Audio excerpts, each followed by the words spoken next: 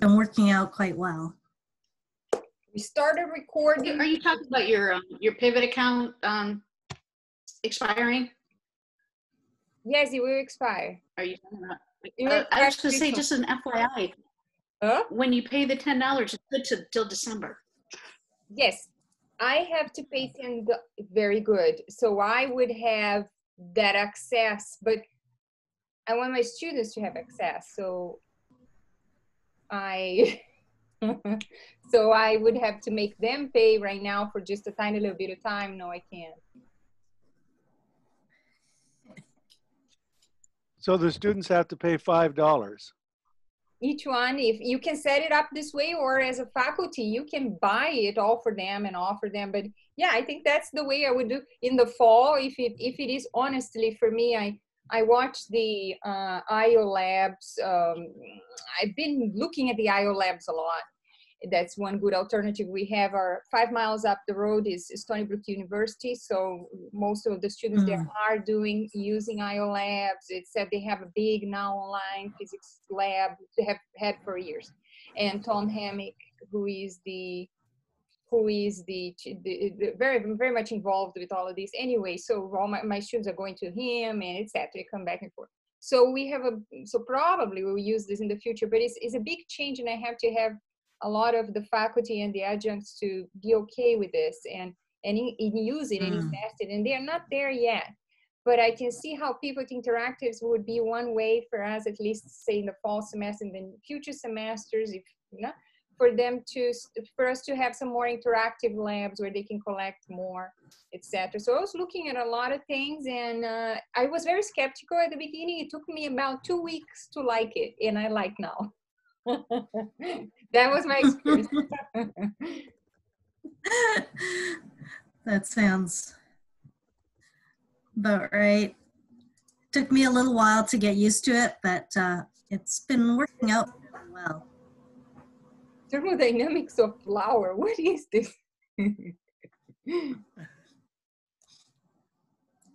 Read up a little bit, Glenda. Yeah. I'm getting there. Yeah.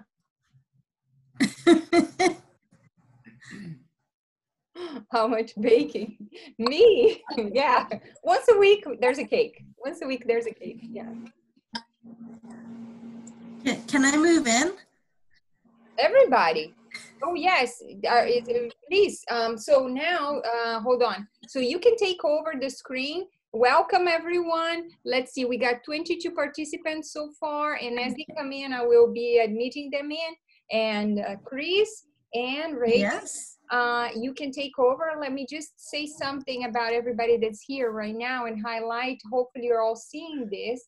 And today we're going to have, let me just announce you, it's Chris Louie and Reagan Grassel. I hope I pronounced that correctly. And we'll be going over thinking outside the box about alternative ways to evaluate student learning, right? And you're very welcome to participate. And let me just give a little, the hook for what's coming in the future.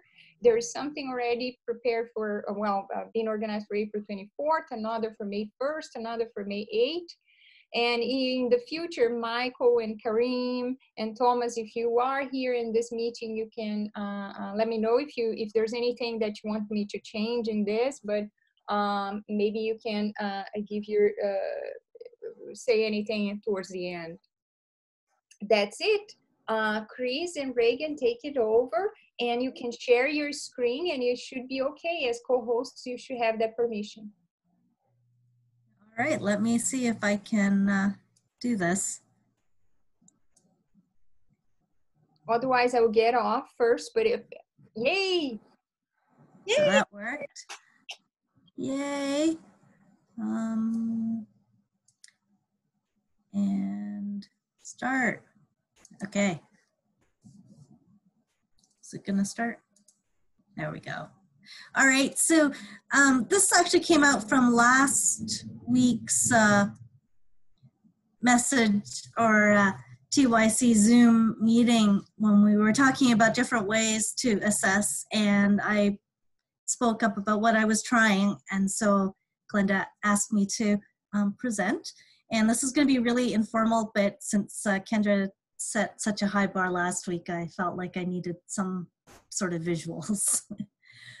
And then Reagan's got some really awesome stuff she's going to share later when I'm done here. So mine are pretty simple compared to what Reagan's doing. And there we go. All right, so just to go with last time when we were talking about, or 2 weeks ago, traditional testing and trying to figure out how to deal with time constraints and internet connectivity, and as well people possibly cheating, right? Those were all concerns that people had.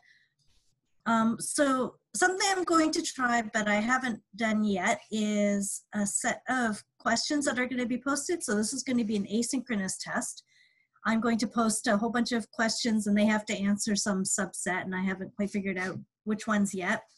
But I think I'll have different main categories, and then what we'll do is have students uploading their solutions by some deadline, and they also have to edit, review, grade someone else's to follow along.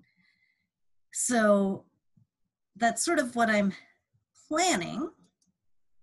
And again, a caveat, this hasn't been implemented yet, so I will report back later on when we've actually done this.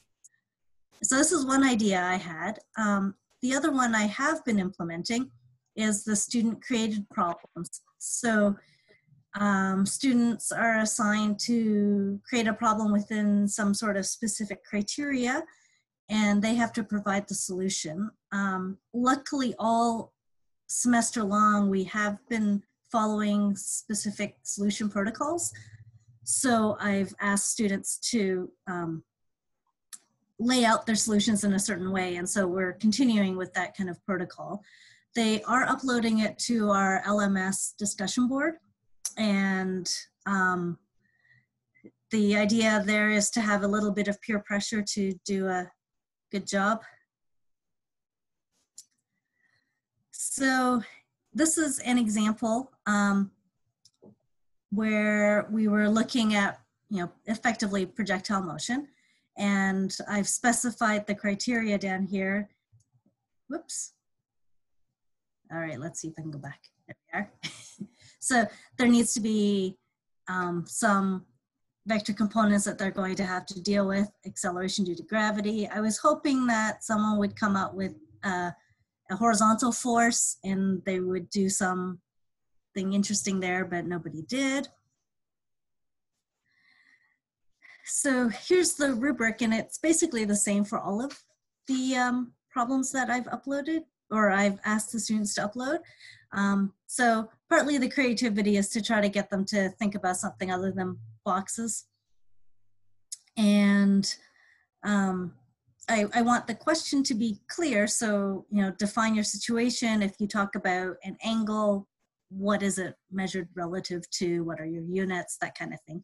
And then the solution based on our problem solving protocol that we've been doing all semester. So I thought it would be worthwhile to show an example.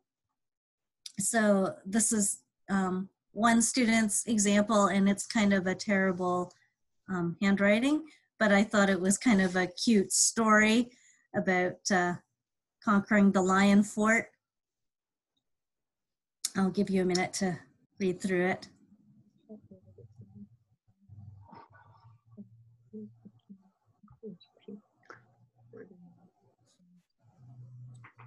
Hello, everyone. Hello. This was who? Dean? Dean had, Chris. oh, Chris. Dean had a question. How do you know that that's not coming? Well, it's a cute story indeed. How do you know it's not coming from something online? That was Dean's question. Right? So far they've been handwriting them. Yeah. So having them, they can still copy it off the web, but for the most part, their wording is pretty crappy, so it's unlikely it's directly from the web. I mean, they can take a problem and just change a couple of words and it would be the same. So I don't know that. They aren't necessarily cheating, but I think it's a lot harder to cheat. Yeah. A lot of them actually have been putting themselves in the problems, which I thought was kind of cute, or referring to the current pandemic. So there's been a lot of toilet paper related problems. Oh boy. Sorry, I'll mute. Good. Are there any other questions? So I didn't copy the whole solution down from the student, but I showed some of the solution here. So he actually drew a fun diagram here with the cliff and all the things that need to be labeled according to the way we have been doing things in the course. So Chris, which course is this? This is a physics 1, mechanics. It's the calculus-based section. Okay, good. So just in contrast to when I give, just a regular test problem, I'm impressed that what I'm trying always to get them to do is draw the picture and label everything so clearly. Do they normally do it this well when you don't evaluate them this way? Yes, because I force them to. So basically, if this was a regular test, they would get, maybe 2 out of 8 points for just setting up the scenario. So if they don't do that, they don't get the points. And it doesn't. I tried that. They rather just lose them. But I'm glad the students like that. Yeah. Also, when we're practicing in class, so I have a complete flipped class in this course, and so they're always working in groups on whiteboards, and I walk around and usually I'm like, well, where's step 1? Step 1 is draw a diagram. Where's your diagram? And eventually they do it. So occasionally there's somebody who won't do it, but for the most part, they are getting better. Of course, I am showing you one of the nicer examples. So good. So let's see. And Chris, how All do right, so oh, okay, sorry. How do you get them to participate in the discussion group? Like, I have a discussion group, and I don't know if they're using inside Blackboard. I don't give points for that participation. I'm focusing on other things. This, especially as they kicked in halfway through the semester. Some of them, again, they like to use private little ways of talking to each other. They're small groups. I tried more chats in the past, but anyway, it's not working this semester. And so how do you get them? They have the habit since the beginning of the semester of sharing these things in the group. And yeah, I think that, that was a big benefit, was that we started off, day 1, they're in groups and they have to discuss things and share with each other. One thing I used to do, and this is getting a bit off topic, but it takes a lot of time. I used to have students decide on the grade weights for the course. So, how much is each test going to be worth? How much is, quizzes? How much is all the other things that I asked them to do? And that really helped break the ice, but it takes like the full 2-hour class. But once they decide, and it has to be by consensus, then the rest of the semester, they're happy to talk to each other. all right, do you give points for participation, or is more like sharing and helping each other? I do. I call it active engagement. So they have to be prepared each time in class. They have to be on task. It's not worth that much, but it's enough to make them pay attention. Thank you. All right.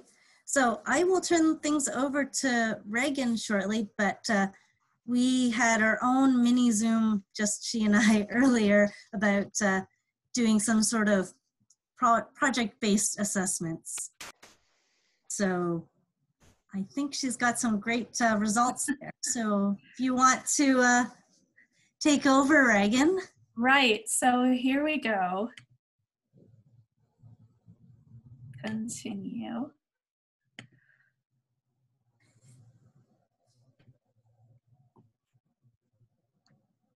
All right, let's see. How's that looking for everybody?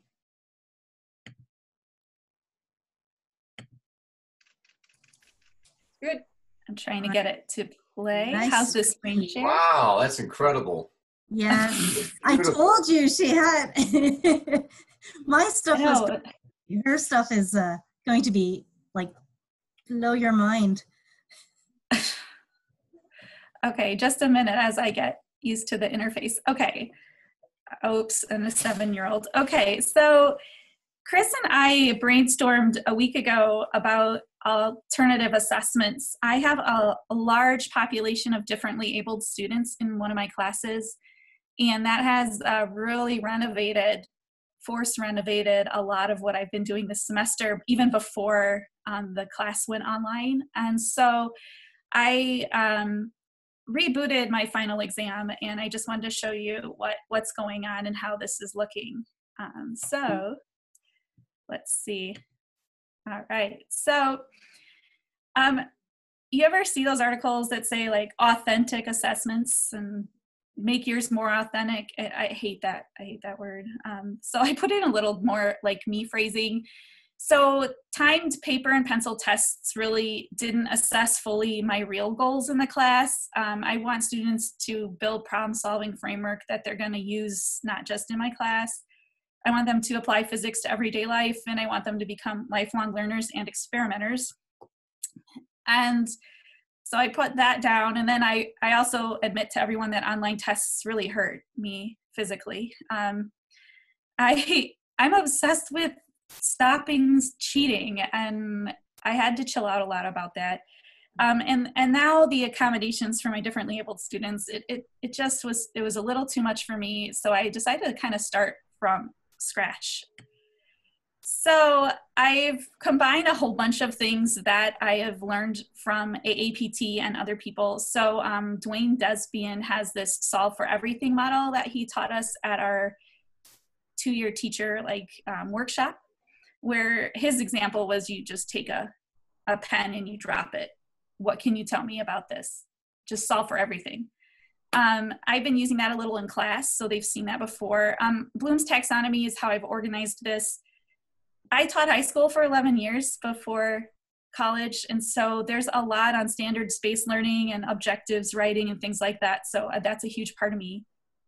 Growth mindset grading, conversations with Chris, thank you, Chris, and conversations with developmental math professor America Massaros.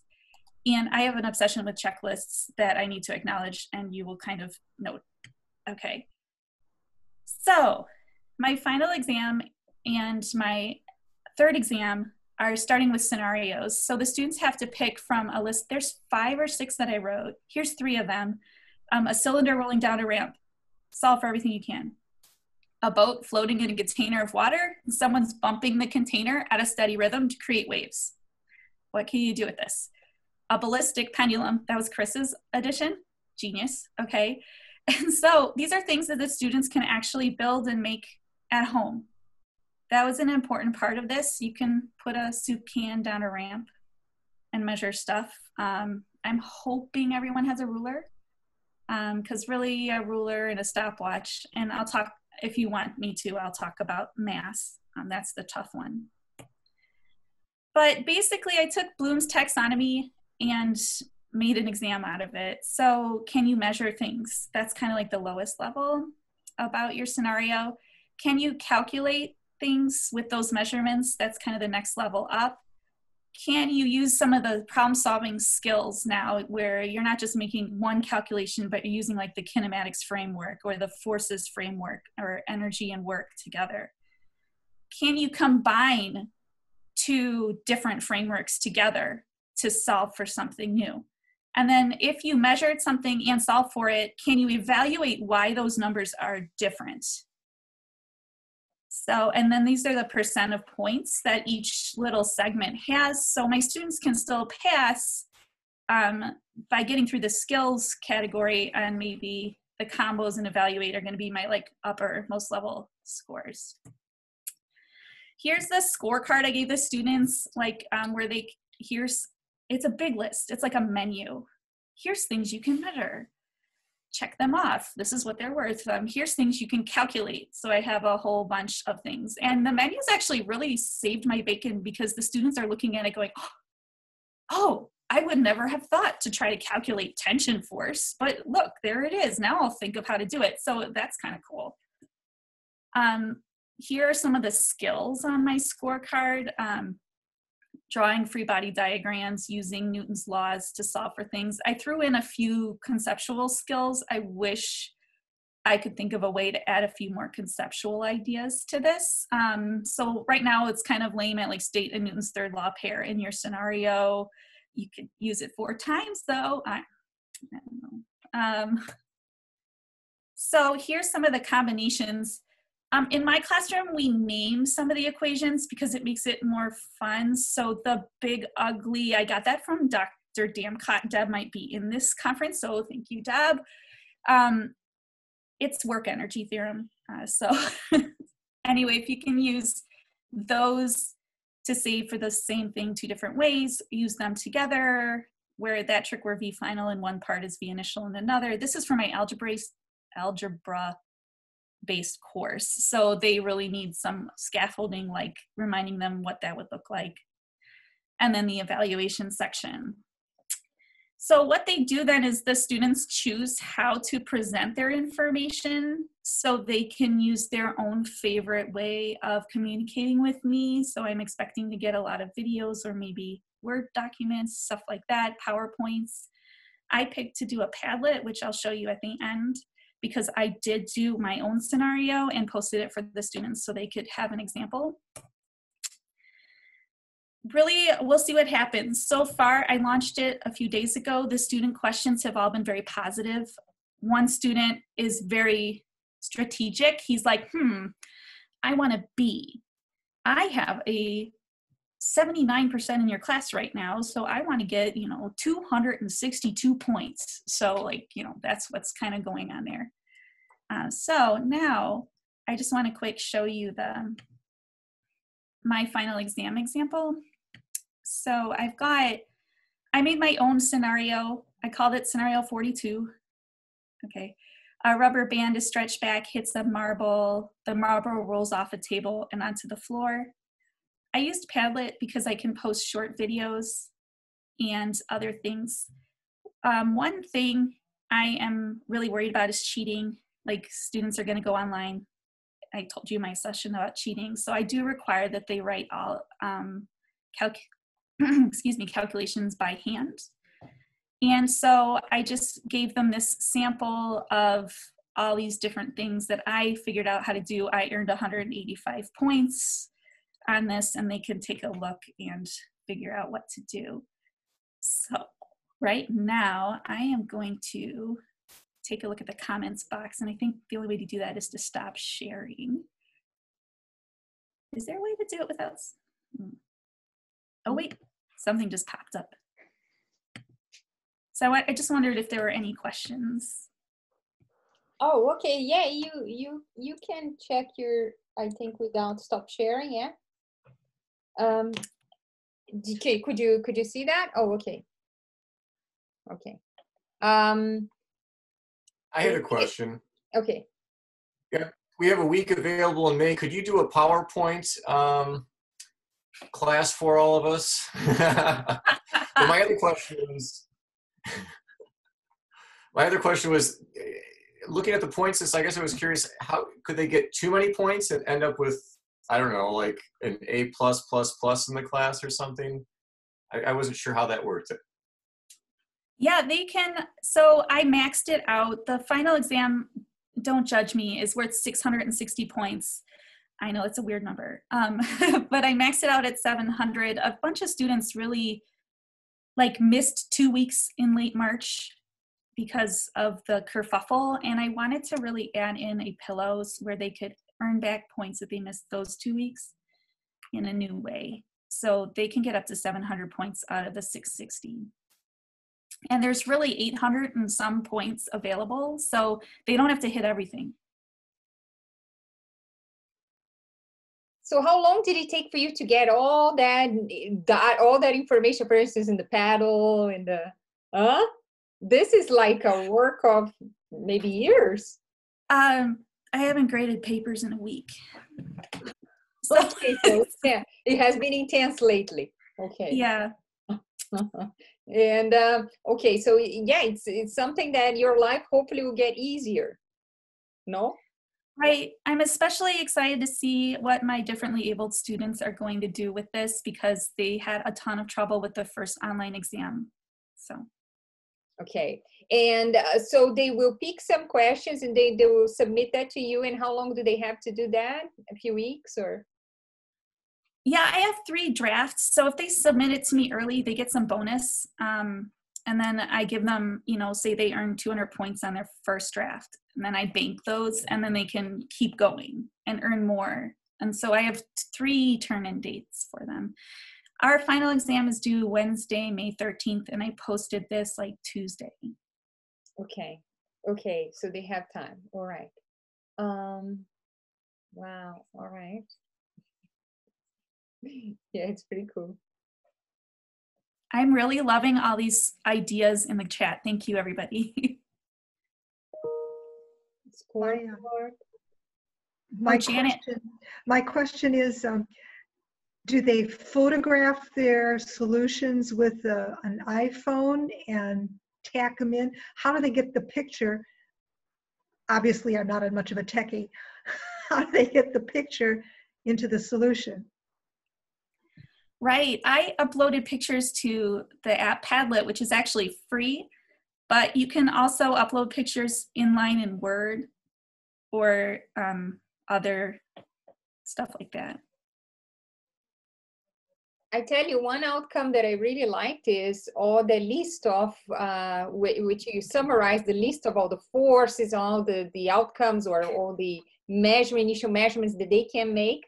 I did something like this about sources of experimental errors, right? In the conclusions, I asked them so much to write about source of experimental errors and come up with some of their own. But I give them an initial list of everything that might be happening, and it's not applicable everywhere, but you know, everything. So that's useful too. Oh, I want to see that list. That would be awesome.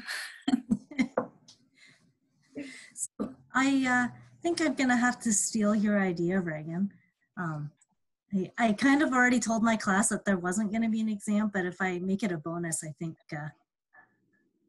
they'll be happy as a chance to raise their grades.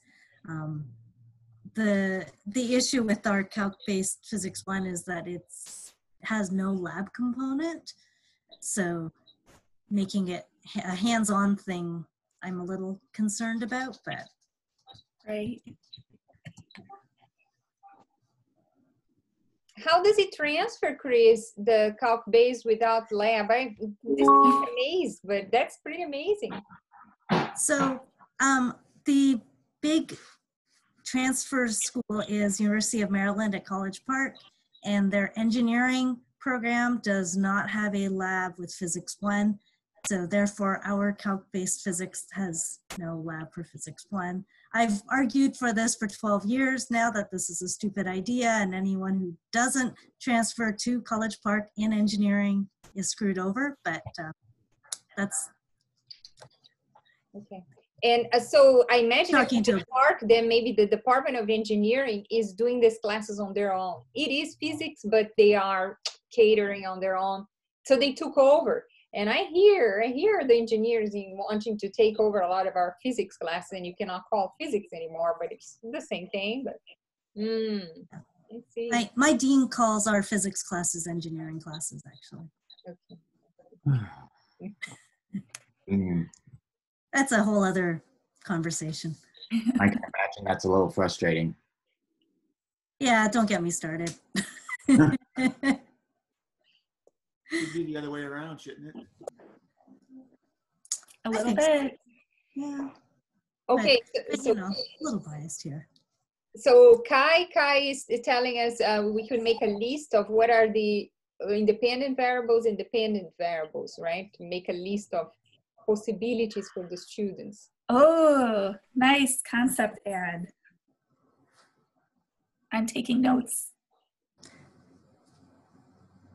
Well, I tell you, I would like to use Canvas instead of Blackboard because there's so many of these now anti-plagiarism and anti-cheating softwares coupled with Canvas.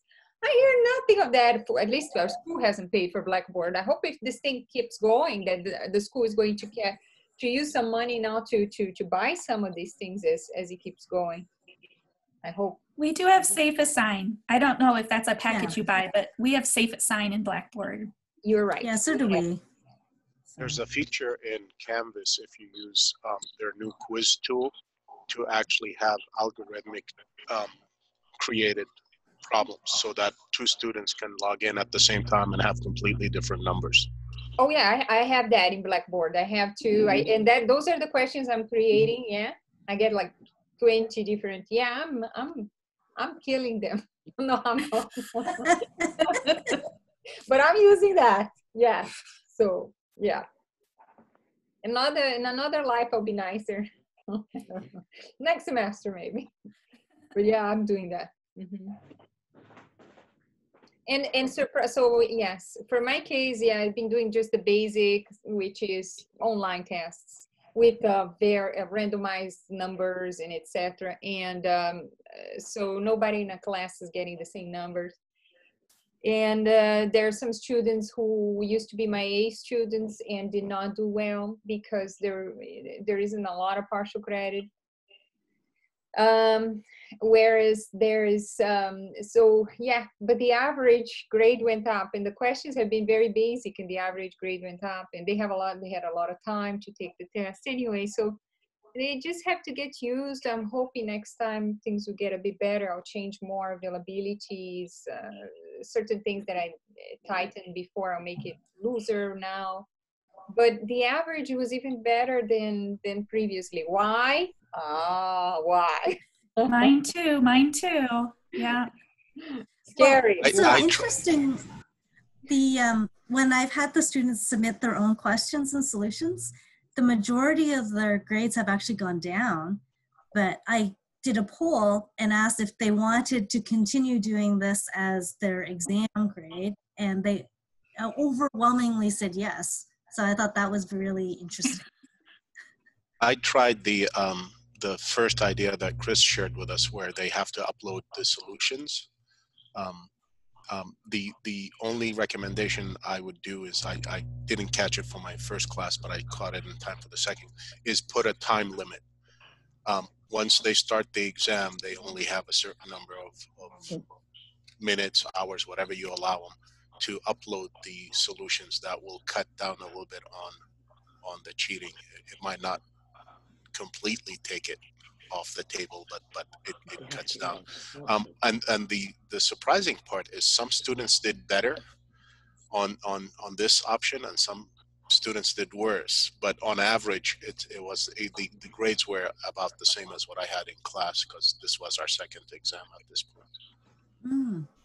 Yeah, my student who performs the best on traditional exams, she has like a 98% average, was extremely concerned about my new final exam format. And she actually was the first person to spend an hour with me talking it through. I think I convinced her it's okay. But I also created a dummy assignment where I told them, solve a physics problem. You can either copy it from the book and upload the picture, just so that I know you can upload a picture of your solution to make sure that it's.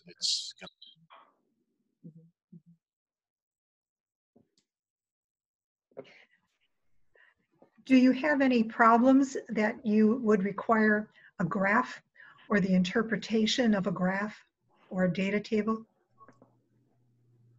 Were you directing that to me?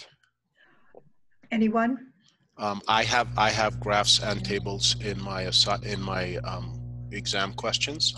I write my exam questions in LaTeX, so it's easy for me to upload any of those, and I then copy them into Canvas, and Canvas can accommodate LaTeX code. if you set it up that way. I tell you, well, I use most of that for labs, but I find that when you use the ranking tasks, in the conceptual part, but when I use the ranking tasks, it's hard for them to cheat. If you Google ranking tasks, there is one crazy answer sheet there, but it's hard to match, and it's not really all the things that we got from Tom. Those of us who were in the workshops, we got all the free books and etc. But you can buy the books, etc. And it's hard for them to cheat on ranking tasks, I feel. And I do use this, especially in the conceptual part, to close the loop for labs. Yeah, and some lab tests now, yeah. I have a lot of questions where they have to explain things. Right, so, you know, here's a scenario, what's going on, can you apply the physics? And that tends to be a lot harder to cheat on, too. And it gives me a sense for how they write, so that when they write their own questions, you know, it becomes fairly obvious when they haven't actually written it. There's nothing wrong with writing assignments on a physics exam under these conditions. I've used them since we've moved on to remote delivery. I'm curious about what percentage of the final grade is based on traditional tests, because that we have not only cheating, which everybody seems to be worried about, but what about test anxiety? A lot of students have test anxiety, and even though they don't, you know, cheat or not, they still do poorly. So I'm curious, in my school, in my class, tests only account for 50% of the grade. And I emphasize homework, because homework is what a day-to-day work ethic, which is what really leads to success in the workplace and in grad school. So I give 50% of the grade for homework, 50%, well, 40%, 40%, and like 20% for labs. But that way they can work hard on homework and not do so well on tests and still get a good grade. And I could care less about cheating. They used to cheat on homework, but I decided I would let everyone use the solution manual and encourage them to use the solution manual for one problem set that is, I call it practice problems they have to turn in. And then I have my own problems that have no solutions manual that they have to do for the majority of their homework points. This method has increased my outcomes by 15 to 20%. So my question is, what percentage of the final grade comes from your tests that we're so worried about? I'm about the same percentage as you, Toby. 45% is from 3 exams, and the rest is between quizzes, labs, and homework.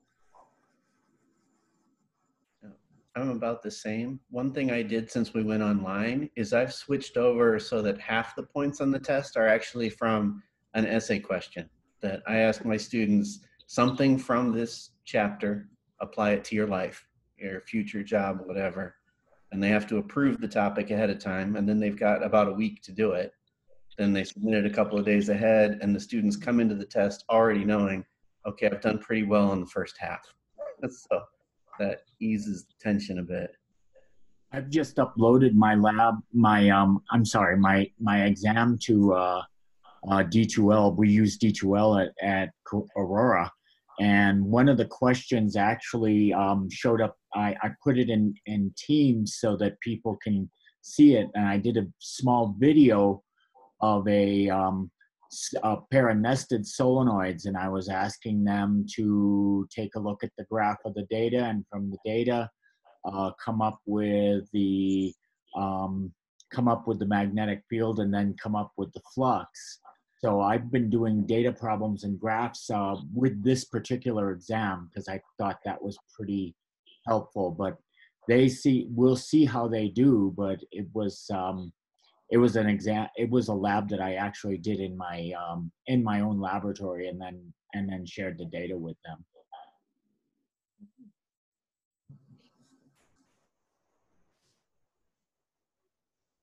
Well, I want to be like you when I grow up. I'm still doing only 20% for homework. And some people in my college look at me and say, oh, 20% is a lot. I say, yeah, well.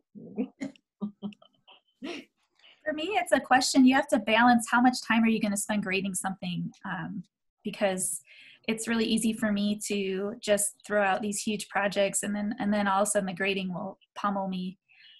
So that's one thing, that the balance between homework and tests, and that's why tests sometimes skew a little higher in my classes, because they're a little easier to grade.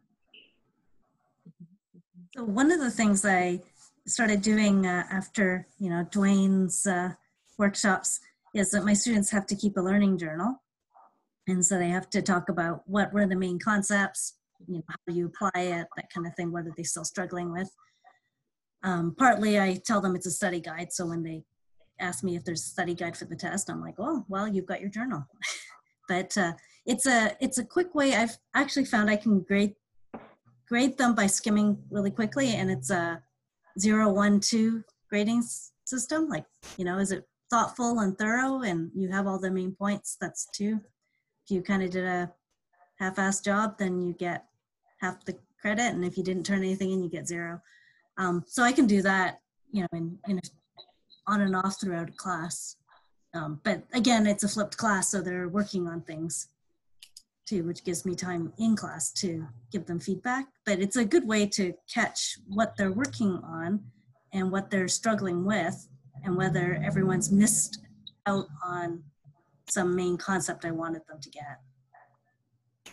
And it's a sort of a lab skill as well, that of keeping tabs and reporting also. So you are putting that a little bit in, a little bit of lab skills. Yeah. Well, in my lab classes, they have to keep a lab notebook and turn that in. So that takes forever to grade. Oh yeah, so the labs are a lot less credit than the lectures, but they take 2-3 times more to grade. Yeah, it's enormous, the amount of time, yeah. Let's see what else we have here.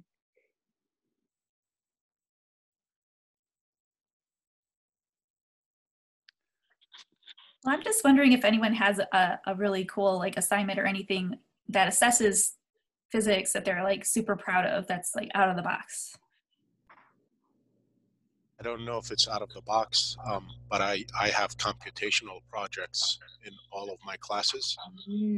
I give them a set of exercises. I've been using the pickup exercises and projects for the last 2 years. I like the fact that they don't have to be tied down to a specific software package. The first question I got after we moved online is, are we still required to do the computational project? And when I said that I was thinking of canceling it, I got about 20 messages saying, please don't. So I don't know if it's out of the box because they like it, or it's only 3% of their final grade, but it normally deals with stuff we don't cover in class, and they like that fact. I think that's one assignment that I'm very proud of and will continue to use. And I get everything from Excel to C++ to Python to MATLAB to Mathematica to software packages I've never heard of that are open source. And I say, okay, well, show me that it works. And what I do is I have them take a video of their code compiling, so I know that they have installed it, at least. If nothing else, they've copied it into a compiler and made it work that way. But again, I count it as a double lab. So. Something that I've started doing is my quizzes now. They get online homework, and of course you can sometimes copy online homework, even though I make that difficult. But my quiz is they get assigned randomly one of the homework questions, and from the time they find out which homework question it is, they have 30 minutes to send me a picture of their work on it and a up to 2-minute either video or audio of them explaining what they did. And it becomes painfully obvious of the ones who say, Okay, I first used this equation, and you can see I divided 4 by 3. They didn't do it. They have to say, okay, conservation of energy is important here. So that's what I look for in the videos. How do you get to upload those audio or video files?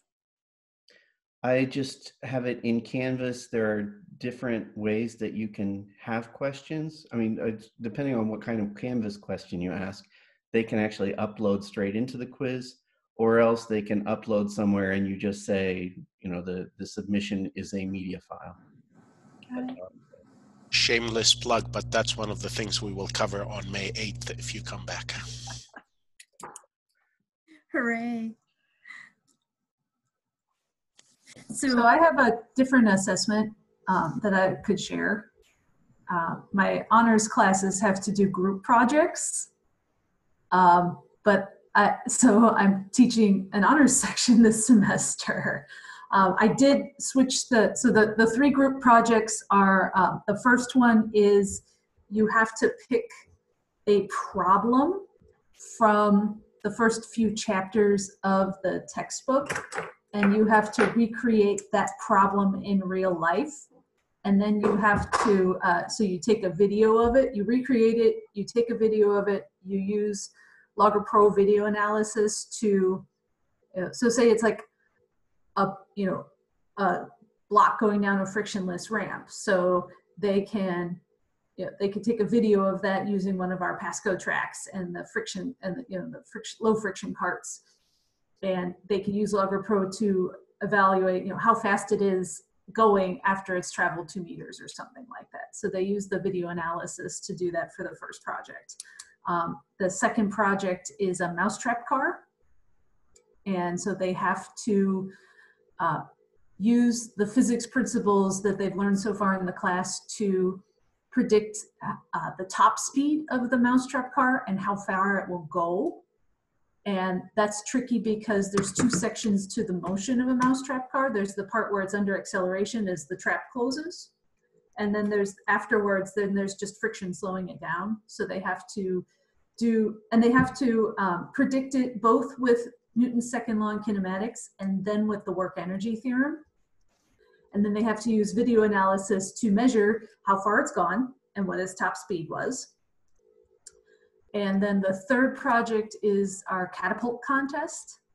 They have to build a catapult and then compete in our catapult contest that we hold every spring at the end of the semester, which obviously is not going to happen here. So, and they also, with that, they have to, that one's a little backwards because they have to take the video first and find the release speed of the catapult and the angle that it launches at, and then they have to predict how far it goes from that data. And then they do a % difference between the measured distance that we actually found. And they do an error analysis for each of these. So I switched that over. The mousetrap car is due next Wednesday. I switched that over to being an individual assignment instead of a group assignment. I just thought it would be too challenging right now to have the students try to collaborate on building something right now. So we'll see how well that goes. The group projects are 10% of the overall grade for the honors classes. I'm changing the catapult contest. They have to build a mobile and then do the torque calculations for it being in equilibrium. So that's what we're doing for that. That's one of my alternative assessments. I have an interesting type of assessment that because 25% of my tests are take home. So I put into the take home a question that is an interesting question that has been discussed in the Physics Teacher Journal with a little article. And so I put that online and the article, and like this week's test coming up next week, the question, we're doing waves, and the question is, if you have pure constructive interference between 2 waves, each of amplitude A, then the new wave should have amplitude 2A, but the energy content of the waves is dependent on the amplitude squared. So you have, before they interfere, you have two a squared amount of energy. But when they do come through constructively interfere, you have what? 4a squared amount of energy? There's something going wrong here. And if you have destructive interference, you have 0. Where did the energy go? So that's a question that is kind of an interesting question. And there is an article in the TPT that explains that basic conceptual difficulty. So I make them read it and then write a couple paragraphs about the article. Gets them so that they use the resource, the physics teacher, as a resource to learn.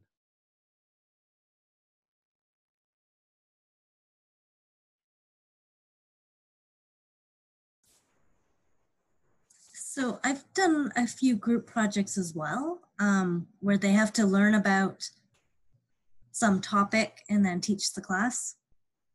And we were working on that. This is usually my Physics 3 class where I've been assigning that. But one of the things they do look at are some of the early experiments to do with quantum mechanics. So, like Millikan's oil drop and Rutherford's gold foil.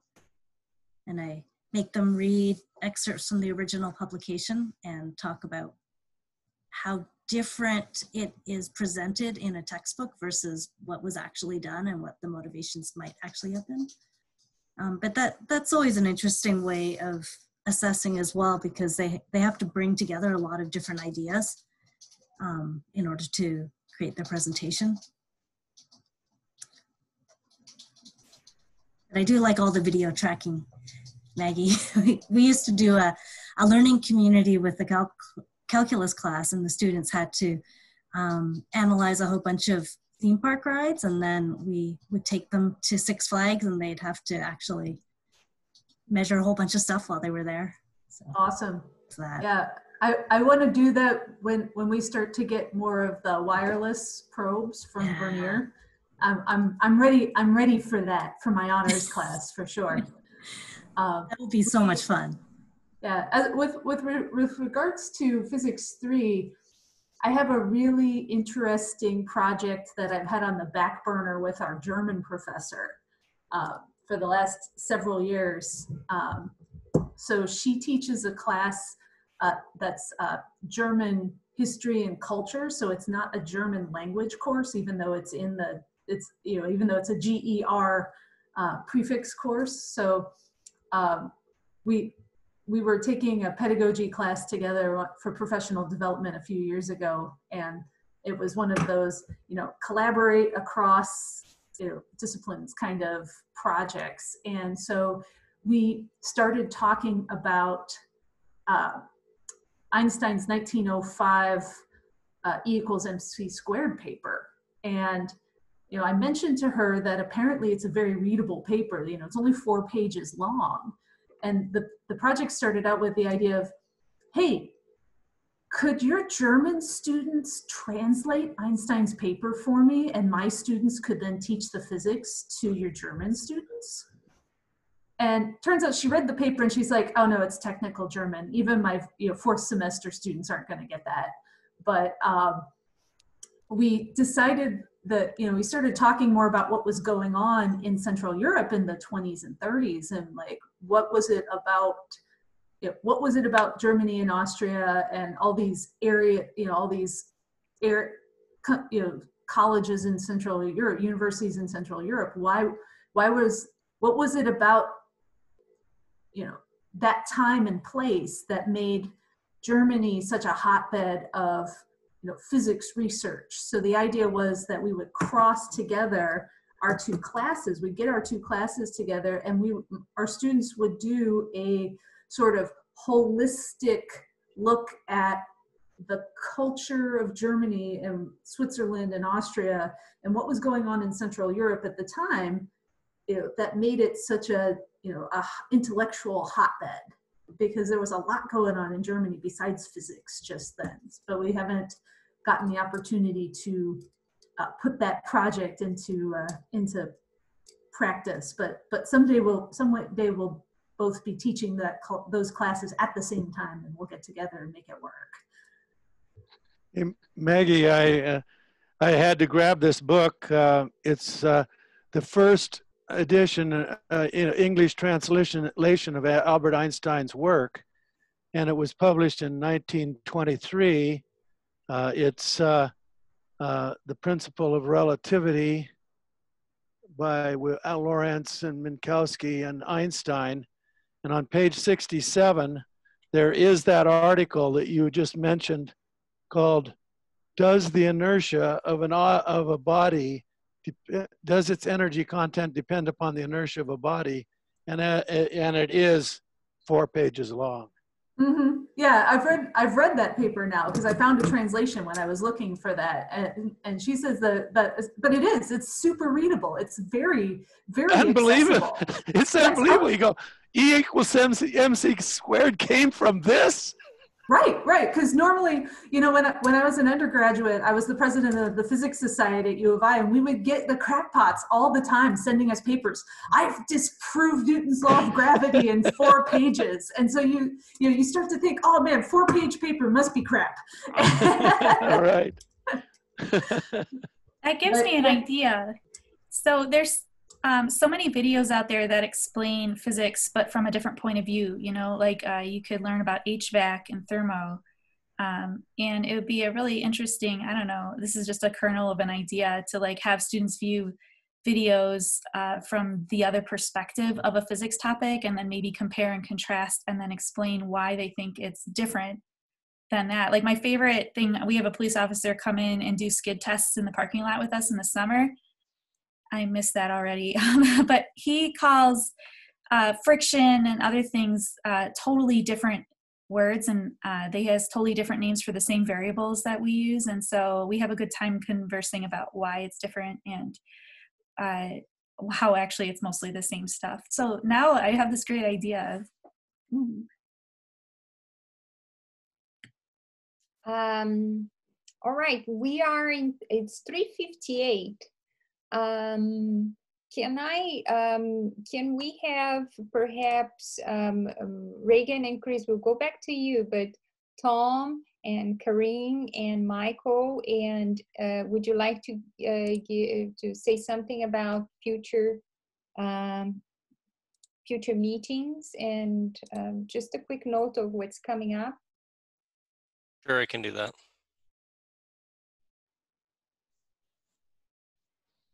Go ahead. All right. Well, I'm working on organizing the discussion next week about astronomy online. It's been on my mind because since before any of this, since I run our observatory, that I haven't been to in weeks now because campus is closed. But there are weird ways to do it. One of the things that I've been focusing on is how to get observational experiences to students online. Fortunately, before campus closed, I managed to snatch a telescope and a camera from the observatory that's relatively portable. So unfortunately, the weather has sucked in Nevada uncharacteristically, and so I haven't been able to do much observing.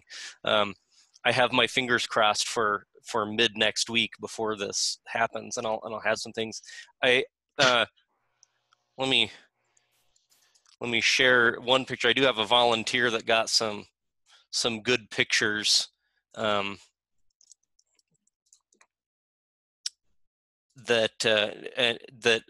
I'll be sharing with everybody, and hold on, Tom, I need to make you co-host. Okay. Yeah, I have a volunteer who has a backyard observatory who took some pictures, most notably of should be good. The Atlas comet. Let me see if I can make this work.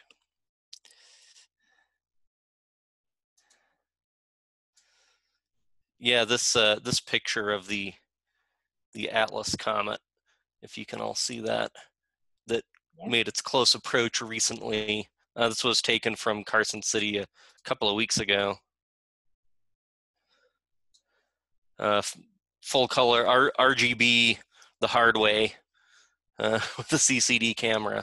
But I've got some resources like this that I'll be able to share that are at least sort of observational experiences. And if the weather clears, I'm going to make some observing video of me actually just steering around and looking at things. That was my idea to contribute, and I hope there are others that are able to contribute some resources for astronomy. And my outside the box was, how do you actually get your eye on a telescope when you don't have a telescope? And that was as close as I got. So tune in next week. I'll tune in for sure, because during the last eclipse, my students and we took pictures of 42 stars on 23 plates and performed the Eddington experiment, and we were successful. So it was the first time students, I think, have ever measured the curvature of space. And I can share the pictures we took. They're just incredible.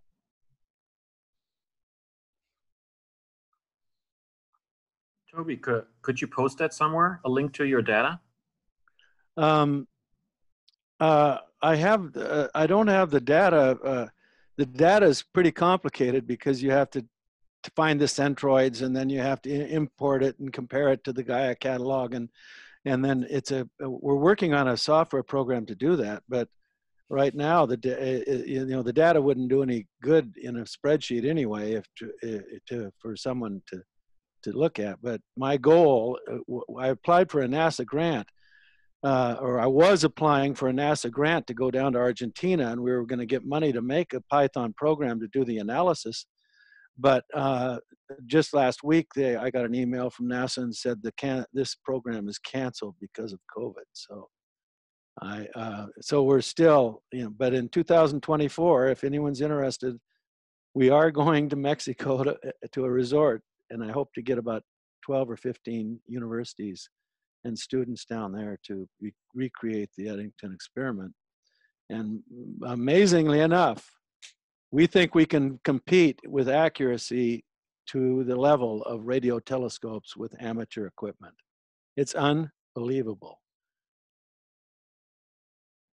2024 is crossing over here, like upstate New York. You don't think we're going to have good weather? No, it's the matter of center line is, the point of maximum eclipse is in central Mexico, and you double the amount of time for data because the number of your uncertainty depends on n, and if you double n, you go up by √2. So I'm already getting a resort in Mexico reserved. And so it's going to be pretty cool, for people who are interested in astronomy. But my goal is, the overall goal is to bring the Eddington experiment into the normal curriculum for advanced labs in universities. All right. Karine, are you there? And Michael, do you just want to do your pitch about what's coming ahead, or there's time for that anyway? And I just want to say, anybody who would like to propose another topic for a meeting, go ahead to do it. So next Friday, you're only going to see Tom talking to you. I mean, and everybody participate. I'm not here anymore. I will participate. And then Kareem, and then Michael, and so on. We can help, right, with the access to Zoom, but many of you already have access to Zoom too, and all that. So I am, Glenda, I'm hoping that when it's time for the meeting that I'm hosting, that I'm not the only speaker. I have found a few new things that I didn't know about. I'm sure most of you probably knew about them already, but I will share some of the tools that I have been using to make life a little less crazy for me teaching physics online. And then I'm hoping that others would be willing to share. So it was more like a share-a-thon, not just me presenting. Yeah. That was my goal. So I hope others will be willing to help. Oh, I'm in my dining room. Somebody asked me what is the halo on the side. I'm in my dining room because my wife is teaching another class online in the office. So hopefully by the 8th, maybe we can find a less reflective room for me to sit in. I didn't want to be in my living room slouching on a couch, so that's why there's a halo to my side here. It's not me, that's for sure.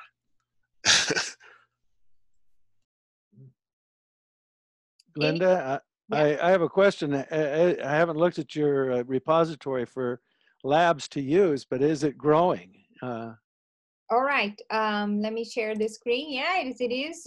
So I just posted what you have, what you sent to us the other day too. Ooh, I got trapped now. Let me see if I can find my, let me just go to this one. Send here. And what do I need to do? I need to go to this.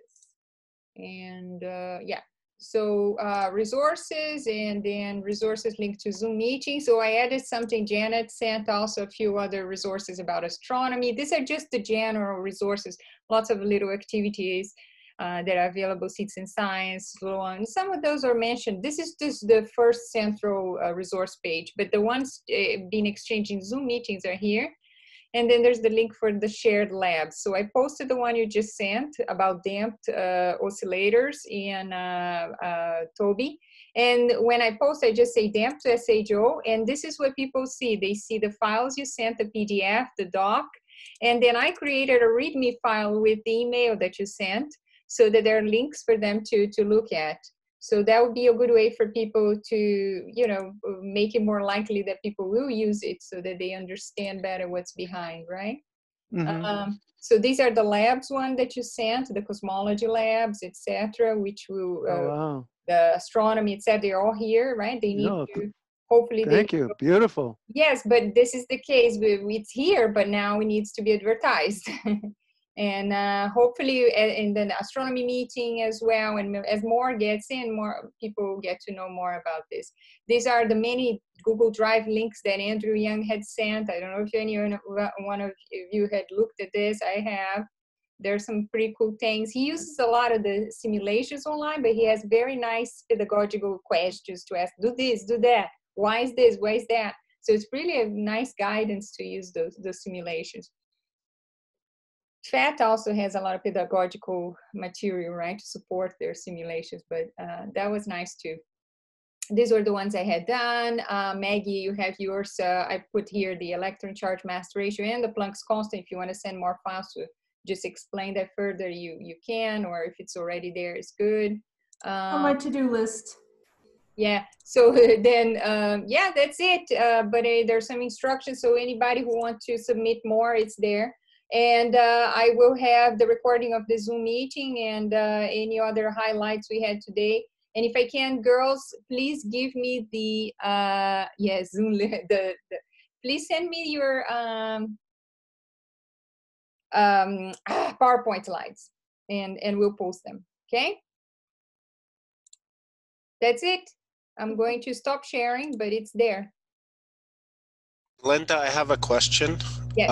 When I'm hosting and for the next, do you want us to set up the Zoom meeting, or are you going to set it up for us like you've been doing? You can set it up if you have access. You can, if you have access and if you have free, unlimited time, go ahead. Okay. And send to the list. What else? And then I can continue posting this online. So at the end of the meetings, you know, if there's any material you can send to me or anything that I grabbed. Yep. Okay. So if I create the announcement, I can post it on the AAPT. Take at the CP. I don't want to take over. You send an email to the whole list. You know the list. That's it. You send an email to that list, and everybody will know. Just like I've been sending, now you send. Okay. And I've noticed that creating the password has helped with the Zoom bombing. So maybe. Yeah. Also, I made a few other modifications. There's a lot of options there. In the so in the mail from AAPT, they had highlighted that we shouldn't make phone access available. It should be only computer audio. And so I also shrunk that, so. Is that list on the no pun intended list of the emails on the committee lists, or no? The suggestions for the security measures? No, I can make a little suggestion. I think Tom Herring, you also you have experience with this too. Yeah, I figured it out pretty quick. If you just look at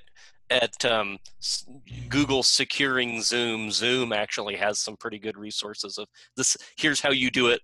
This is where the options are located, et cetera, et cetera. Thank you. It's really pretty straightforward. The one thing that was a little bit tricky at least for me to find was turning off the option that gives that produces a link with an embedded password. It does this little encrypted hashed password that is not very encrypted. Those can be, but so it's one of those things where it does, the actual link $PWD blah blah blah blah blah blah blah. So you can just chop it off when you share the link, or you can actually set Zoom up so that it just never includes that in the link in any invitation anywhere. It was a little bit, I had to dig a little bit to find that option, but it exists. Thankfully, I have a few weeks before I have to do that.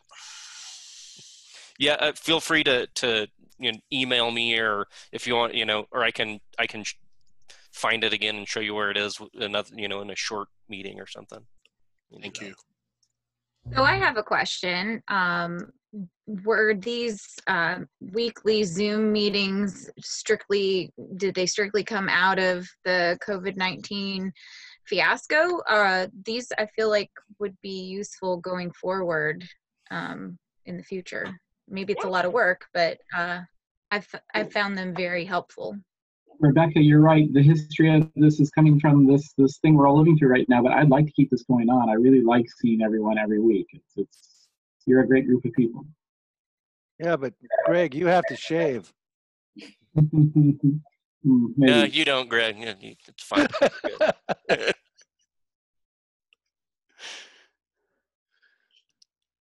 Well, I gotta go. Thanks, right. Linda. Bye, Tommy. We'll share a few highlights about a few topics anyway, suggestions about making better Zoom meetings more. But I think the key was that only through the list, the password was released only through the list. If we start advertising this to everybody, it is more complicated. So just like APT does, they ask for you to register first, and then you're given the permission and all. So our only way to do this is to stay inside our list then. They can advertise, but then the passwords stay inside of our list. So they should register to our list first. That's one way we can do that. Well, I also think, I think once people bomb a physics teacher meeting, I think they probably leave pretty quickly too. So we have that going for us. Yeah, if the other thing I found out, if you're the host, I haven't had to do this yet with any of my classes, fingers crossed, but if you're the host, you can kick people out. Yes, that's yeah, but it takes the damage sometimes is right. They're fast. Glenda has done it before. That happened just last time. And thanks for letting me back in. Yeah, they still let you back in. Yeah. There are lots of little things in Zoom to control that. Yeah. Okay, very good. So, wow. So the meeting officially is over, and thank you all for coming. And Chris and Reagan, well, do you have anything else you'd like to say? Thank you so much, girls. Girls, let me call you girls. No, we're good. Well, I'm good. Yeah, I'm fine. I just tried to share with you, Glenda, the slides as a PDF so you can make a link on the database, whatever we call that, repository. Wonderful presentation. I really enjoyed it. It's going to help me a lot. I appreciate it. Thank you. I also thank want you to very pop much. points. Thank you very much for the well. presentation. Yeah, so we have to take some lessons from Reagan's PowerPoint prowess. There's a story behind it. Okay. That would have to be like a TYC beer meeting. Yeah. Cake, beer and cake. Got it. Yeah, maybe May 15th. Right. All right. Thanks, everybody. Right. Thanks, everyone. Yep. Thank you. Bye. Thank you. See Bye. See you next week. Thanks. Take Thank care. you. Bye. Bye. Thank you, Chris. Thank you, Reagan. Thank you so much. Thank you, everybody, for participating. Yeah. And All right, thank see you, you later. Glenda. You're doing an amazing It's been job. amazing. Yeah, Glenda. We need to send you a crown.